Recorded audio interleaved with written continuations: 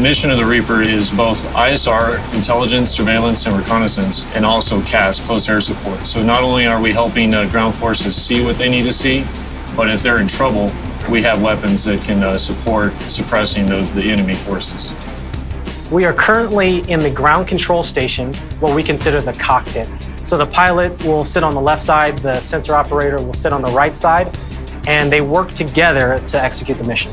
The pilot obviously is controlling the aircraft and the movement of the aircraft, whereas the sensor is controlling the sensor ball and actually moving that to look at different things, zoom in, zoom out. What we do is we actually utilize the different screens to have situational awareness of where we are, as well as knowing what our engine instruments are doing, and the sensor capabilities of the cameras are allowing us to look at any given time. Our video feed is literally being watched by people all over the country and the world. There's people down on the ground really relying on you getting the best picture of whatever they need you to look at.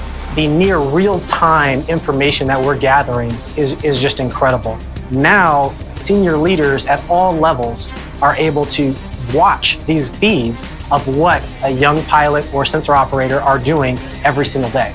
We have the ability to stay airborne for 24-hour periods and tie all these different people into the scene and make decisions very promptly.